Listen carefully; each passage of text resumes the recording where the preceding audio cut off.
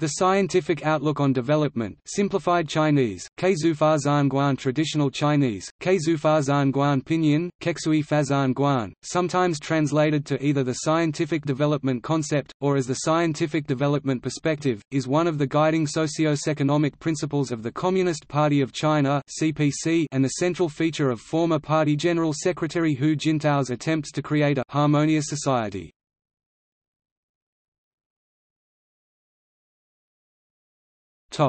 Overview. The SOD incorporates scientific socialism, sustainable development, social welfare, a humanistic society, increased democracy, and, ultimately, the creation of a socialist harmonious society. According to official statements by the CPC, the concept integrates Marxism with the reality of contemporary China and with the underlying features of our times, and it fully embodies the Marxist worldview on and methodology for development. The two key themes of the SOD are that, "the people are the basis", and that China's development must be comprehensive. The ideology is recognized by observers as a comprehensive response to the ideological gap left by the social problems that resulted from China's market economic reforms. Credit for the theory is given to former Chinese leader Hu Jintao and his administration, who was in power from 2002 to 2012. It is the newest slogan added to the idea of socialism with Chinese characteristics ratified into the Communist Party of China's constitution at the 17th Party Congress in October 2007.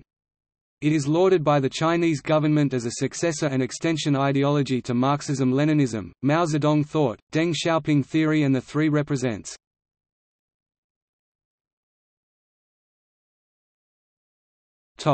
Background.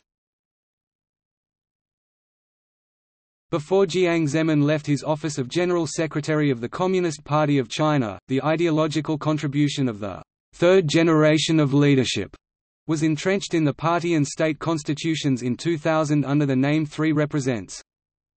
Hu Jintao had as one of his main goals in his early administration to fill the ideological vacuum left by China's leadership since Deng's economic growth-oriented policies opened a conceptual gap with orthodox Marxism-Leninism. While creating a new middle class as well as upper layers, the sheer size of the population and the starting conditions have necessarily meant that the bulk of the population has remained closer to those original conditions, a situation considered undesirable and unstable by the national leadership whence the socialist harmonious society policy. The idea was to thresh out an approach to the country's increasingly serious social problems and the generally held belief in the untenability of continuously rising inequality. In addition, the unstated focus on GDP growth by local governments was beginning to detract from overall societal development, also leading to false figures and various infrastructure projects aimed solely at growing the monetary measure of output.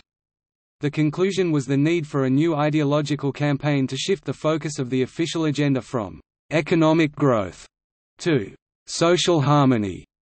The idea, although not in the exact terms by which it would later become known, was first embraced by the third plenary session of the 16th Central Committee, which convened in Beijing on October 11–14, 2003.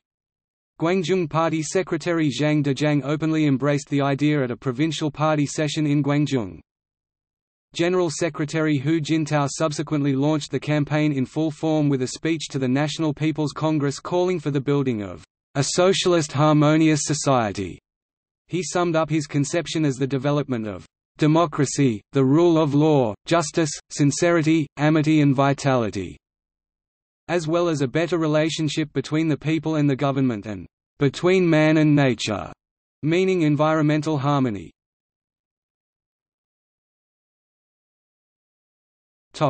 Comparison with other ideologies. It is also likely that the idea was also an attempt at solidifying Hu Jintao's status of a paramount position in China, as all other leaders before him had an ideology associated with them, namely, Mao Zedong thought, Deng Xiaoping theory, and Jiang's Three Represents.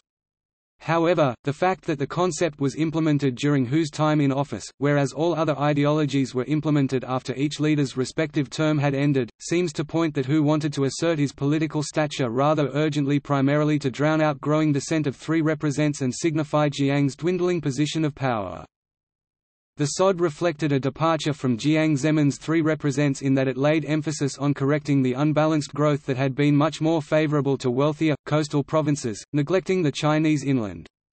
It also put more emphasis on the masses rather than the elites. According to David Shambaugh, the ideology also states to be much more democratic and rights-based in its tone.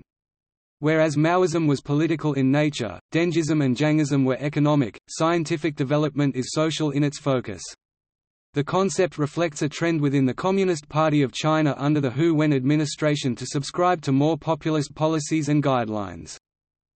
By around 2005, Hu Jintao was using the SOD concept as a catch-all for a wide variety of policies that had no other unifying theme.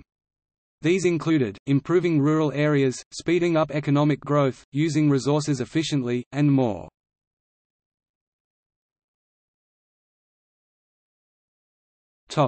See also: History of the People's Republic of China 2002 present, Logic in China, Scientific socialism.